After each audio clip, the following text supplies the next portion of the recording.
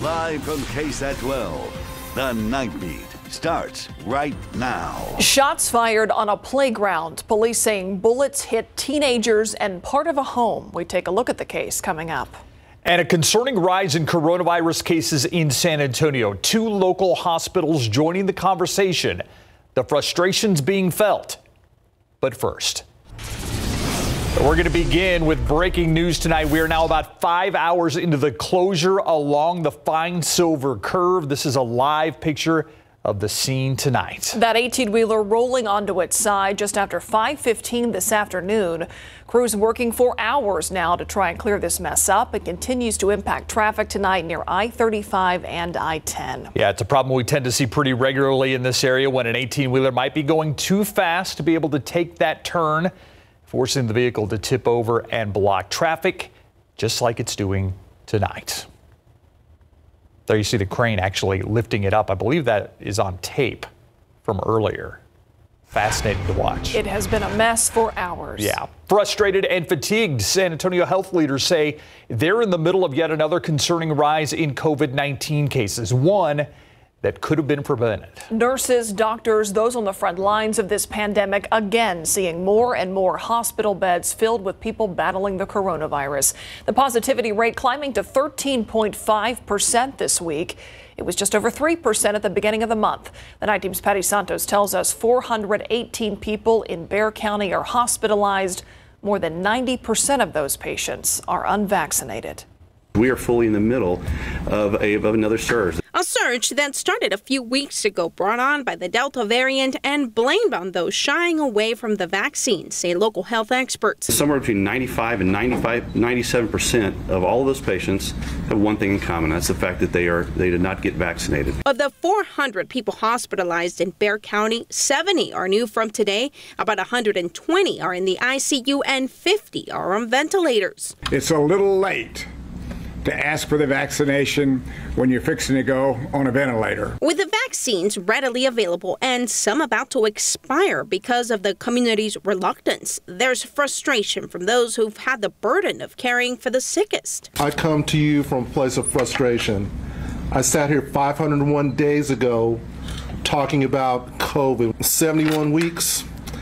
It's been a long time. The steep rise doesn't seem to be slowing down. Dr. Paul Hancock giving us a glimpse into what Methodist Hospital is experiencing. We have tripled our number of COVID positive patients in the hospital in just 14 days. Those who are not eligible for the vaccine, children under 12, need to be protected. Some have even ended up in the hospital after catching COVID. Experts say if more people don't get the shot, the virus will just keep coming back. Ultimately, the thing that's going to end this pandemic is people getting vaccinated.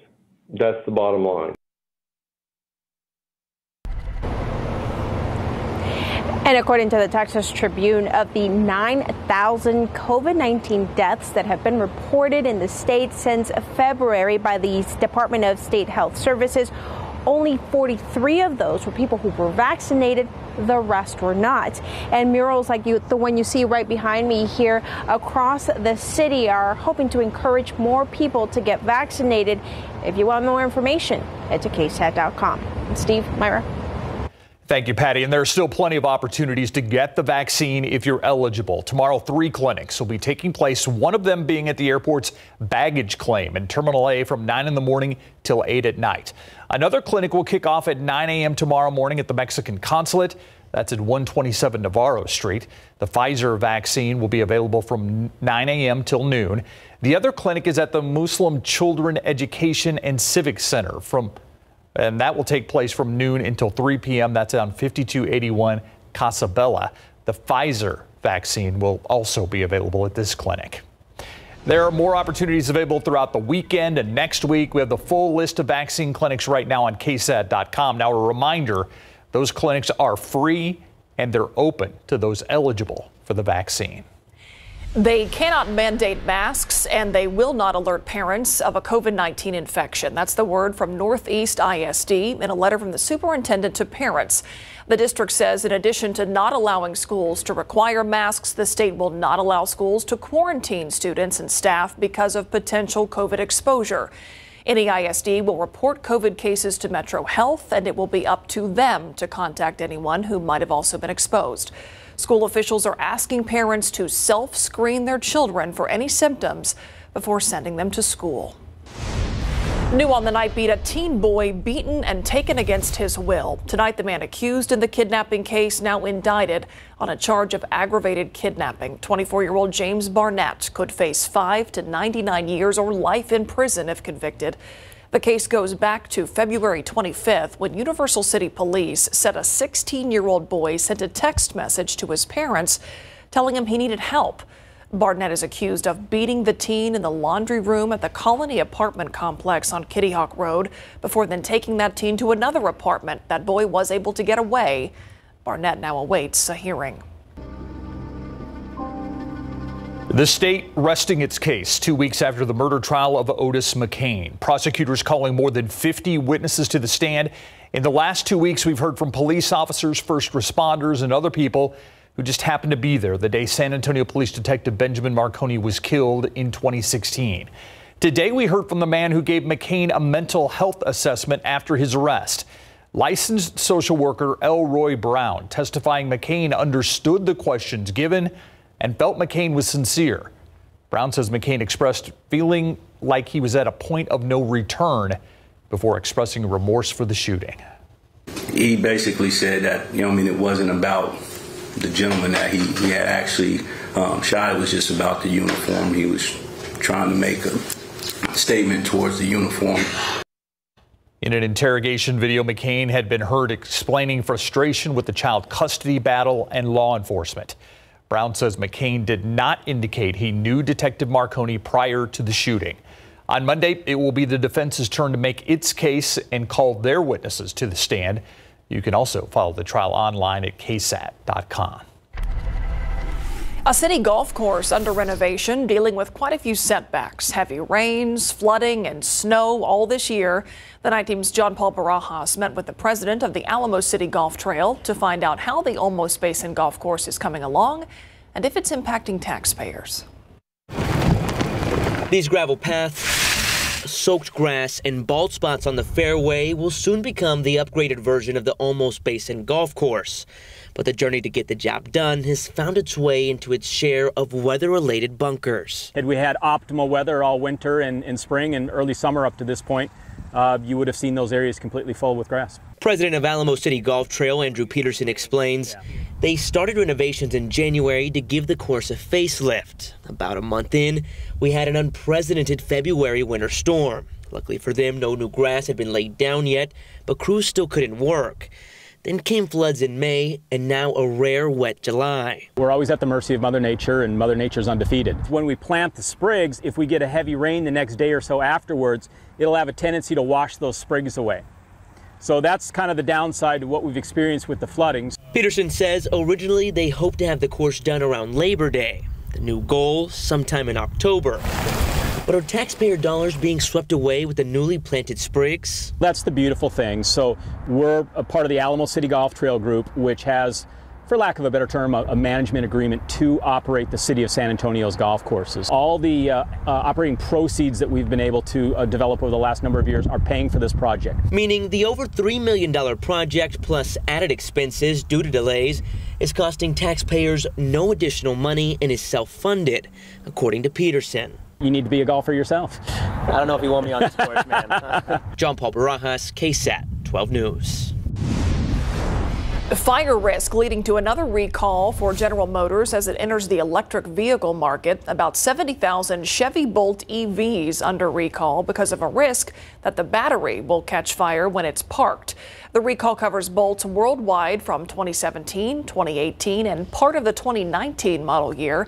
9 fires nationwide were reported since 2020. GM is now working to replace any defective battery modules and possibly the whole battery pack. Right now, the company is asking owners to park the cars outdoors, limit charging to 90%, and to not deplete batteries below the 70-mile range.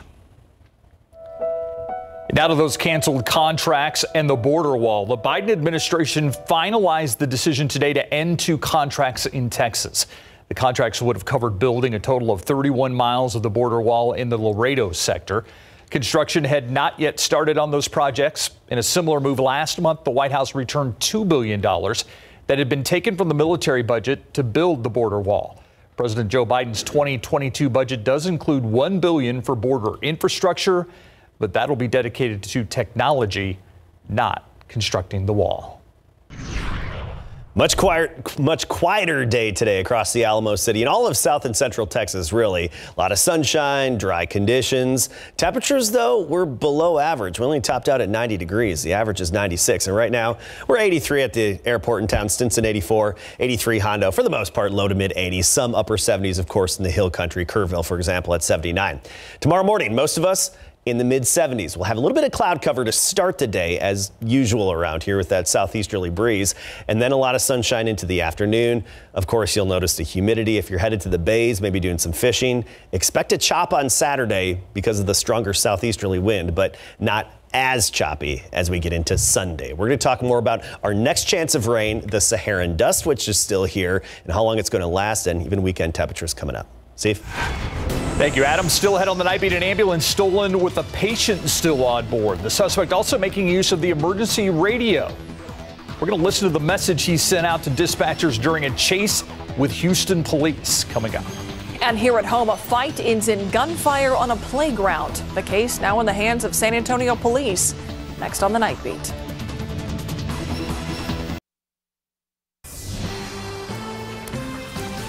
New tonight, a fight on the playground escalates to gunfire. It happened outside an apartment complex on South W.W. White Road, south of Sinclair Road. Police say two groups of teens were fighting when one group shot at the other. Two teens were shot, taken to the hospital. They're expected to be okay. Gunfire did hit one home. No one was injured inside. Still no arrests in the case. One man hijacking an ambulance with a patient inside. This happened in Houston when police say the suspect drove in front of that ambulance before then slamming on the brakes, forcing that ambulance to stop. An EMT forced out of the driver's seat at gunpoint before that suspect then took off in that ambulance. Police soon followed, and part of that chase was all caught on camera. Investigators say another EMT was in the back of the ambulance with that patient. That suspect also pointed a gun at that EMT and even used the radio to talk to dispatchers. Can anybody hear me? I repeat, I'm the guy driving an ambulance. I'm trying to talk to the supervisor. Houston police were able to eventually take that suspect into custody, and only at points was he able to stand up on his own. Police believe he may have used some sort of drugs. The patient in the back of the ambulance was taken to the hospital and expected to be okay. Now to a scam alert. Imposters are already taking advantage of those child tax credit payments in hopes of getting your tax information, your personal information. Credits of up to $300 per child are already being sent to eligible families. The IRS says beware any communication offering to help you sign up for the credit or get it faster. The Better Business Bureau says criminals may also be posing as the IRS to get your information. You are almost a prime target for a scammer to say, we're going to trick them. We're going to trip them up and say, your credit's on the way, but we need more info for this next month. Click here. The IRS says it does not contact taxpayers by email, text, or social media to request information. They also don't ask for payment by gift card, wire, or cryptocurrency, and they don't leave threatening messages. Let's take a look outside with live cam this evening. 82 degrees out there right now. We're heading towards the weekend, and of course wondering if we're going to see even more rain for the weekend. You know, that pattern has come to an end, at least for now. We've had a big shift in our weather pattern. So we have a sunny and dry stretch on the way. And of course, that includes the weekend. Though, regardless of a lot of sunshine, just like today, temperatures aren't going to completely take off and get out of control. I mean, we're looking at seasonable, near average conditions for high temperatures. And that's with a lot of sunshine. And we've got an update on that Saharan dust. You may have noticed it today, especially at sunrise and sunset. Now that rainy pattern of the week, seems like we've had a lot of them over the past several weeks, which is fine. We're in good shape. As you can see here, it's just been tough going, as John Paul Barajas showed us earlier today, for folks that are trying to get projects done outside. However, aquifer is good, drought situation obviously non-existent. Since July 1st at the airport, about 4 1/3 inches of rainfall. That's 2 inches above average month to date. Since January 1st, nearly 22 inches of precipitation. Notice precipitation, not just rain, because that includes the liquid equivalent of the snow that we got in February. And that's just about 4 inches above average. So we're in good shape. And of course, since Monday, when we've had decent rainfall scattered across south and central Texas, some real pockets of heavy rain. These are the rainfall estimates. Northern Maverick County estimates on the order of about 4 inches. Even parts of Bexar County, 2 to 3 inches estimated. And you look across the state, this is good maintenance rain, maintaining our lack of drought. And here's another thing I like to see. Our neighbors in New Mexico and even Arizona, getting some good moisture they needed. That's where we have the severe and really extensive drought still, is in the desert Southwest and parts of the Rockies and the western United States. Around Texas, only 3% of the state in drought, and that's this little corner in far west Texas and around Big Bend. And actually, we've seen big improvements there as well lately. More rainfall in the desert Southwest. Of course, it's monsoon season, so they typically see it. But even the rain that we had is pushing westward because of the upper level low, the main driving force of the rain yesterday. That's over New Mexico right now, so that's going to help out some locations over the Four Corners and the desert Southwest in the days ahead. That's drifting away from us, and what's replacing it?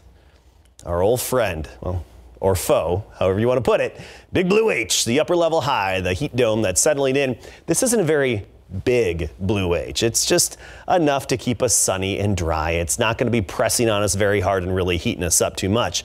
But it has steered some Saharan dust our way. You may have noticed that extra haze in the sky today. That was the dust, courtesy of the winds bringing it over from Africa. And there's an especially thicker chunk of it that's going to be closer to the Gulf coastline tomorrow morning and afternoon. And it's going to be enhanced a little bit even around town here. So particularly sunrises and sunsets. You'll notice the extra haze in the air on Saturday. Sensitive respiratory system, you might notice it. Sunday, it disperses and it's out of here. So today we only made it to 90, with the average high being 96, another day below average. You know, we've only had one day where the temperature in July, that is, has been above average, and that was July 3rd. 83 right now, dew point is 75, so it feels like 90. 81 in Define, 81 New Braunfels, Pleasanton 84. Still hanging on to 92 in Del Rio. Cotulla 87 and Kennedy at 80. Tomorrow morning, low to mid 70s, 71 in Kerrville and Rock Springs, 73 Carrizo Springs, around San Antonio, mid 70s. By the afternoon, we're pushing triple digits in the typically warmer spots just west and southwest of town. Meanwhile, Timberwood Park about 94 and Lavernia 95. Good pool weather this weekend. Nothing but sunshine, mid 90s, so near average. Bit of a breeze tomorrow, you'll notice at times. But if you ask me, that's kind of nice. South-southeasterly breeze at 10 to 20. Next week, a slight chance of showers comes back into the picture Wednesday and Thursday. But right now, I really want to stress a slight chance. And also notice Myra in particular. No triple digits on the forecast yet. You know, I think I've asked about that once or twice. A day, right? Yeah, I get that impression from you. Yeah. Thanks, Adam. All right, he's pretty good at dodging defenders. Today, he tried to dodge a question. How did he do? Let's check in with Greg Simmons, who is live in California. Greg. Yeah, and a very important question considering the level that he exhibits to the nation and to the Dallas Cowboys organization. When we come back, we're talking about Dak Prescott meeting with the media for the first time since reporting to training camp. And what he didn't say is speaking volumes tonight. And you'll get to meet one of the brand new Dallas Cowboys. Keanu Neal joins us coming up.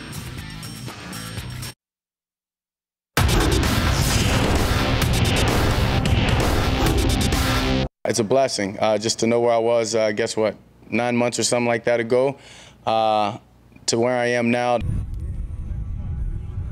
Nothing short of a miracle that Dak is back and ready for training camp. It's time to go camping with KSAT.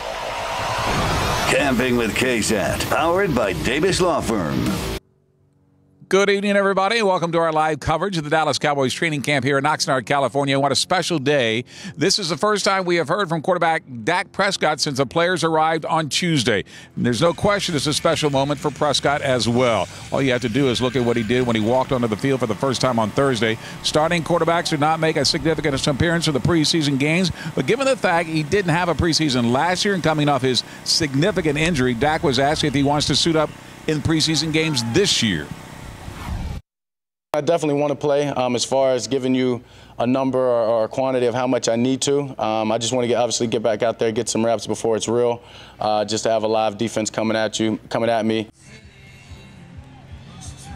But what Dak didn't say when asked about his vaccination, that was what drew the attention today, especially after Commissioner Roger Goodell threatened forfeits for games and paychecks if there is a COVID outbreak among unvaccinated players. I think that's exactly important, Clarence. I think that's HIPAA. But I understand where Zeke comes from. I understand everybody's opinion, and I think everybody's has that right. Zeke had told us yesterday he had been vaccinated. As we continue our coverage of the Dallas Cowboys training camp here in California, we're joined by new Cowboys linebacker, Keanu Neal. Keanu, thanks for being with us. Thanks for having me. Sorry about the long distance. We're in NFL protocol here. It's all good sometimes. Great to have you here. You could have played for any team on the planet, perhaps. Why did you pick the Cowboys? First off, the organization is awesome. I mean, it's, the Joneses do a great job taking care of the players, and the reputation that they've built over the years, that's something I wanted to be a part of. And then on top of that, Coach Quinn, the connection I have with him, I couldn't pass that up. He's a great guy, great coach, and I'm excited to be here. And when you look at training camps in your past at Atlanta, how does this rank as far as camp weather?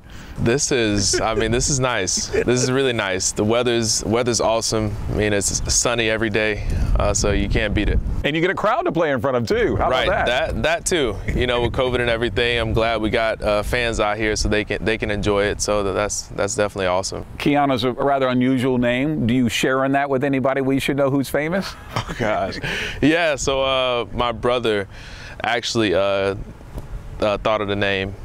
He was a big fan of Keanu Reeves. So, my mom was looking for a K, and then he was like, oh, Keanu, because of, his story, his background, everything he went through, the resilience and everything.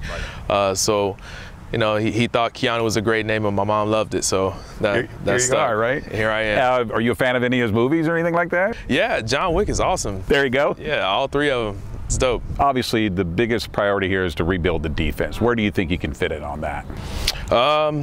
Just bringing my presence. I mean, I got a physical presence about me, and that's contagious. So, bringing that in the run game and the pass game, making offenses fear us. So. And part of that physicalness you're talking about is you played safety and linebacker. Which would you prefer? Are you happier at linebacker now? I'm good either way. You don't mind? You just like to hit? Either way. Yeah, exactly. I love to make my presence felt. But yeah, linebacker, safety, I'm good either way. All right, good luck this season. Thanks for being with us. Thank you, brother. I appreciate it. All right, tomorrow the official opening ceremony, expecting the standing room only crowd for the practice tomorrow afternoon. Kiana's nice enough to sign her camp board that will be used to help the Society of St. Vincent de Paul feed the working poor and homeless of Bexar County. The Olympics officially underway. Next.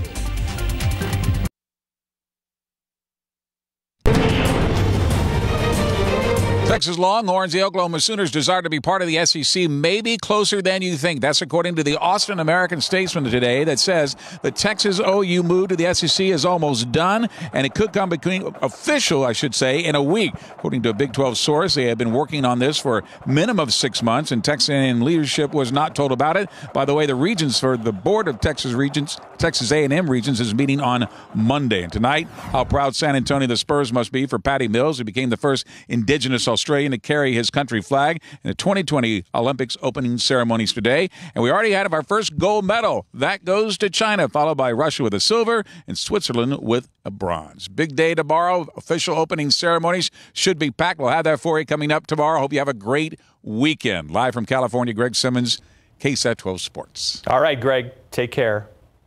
We'll be right back.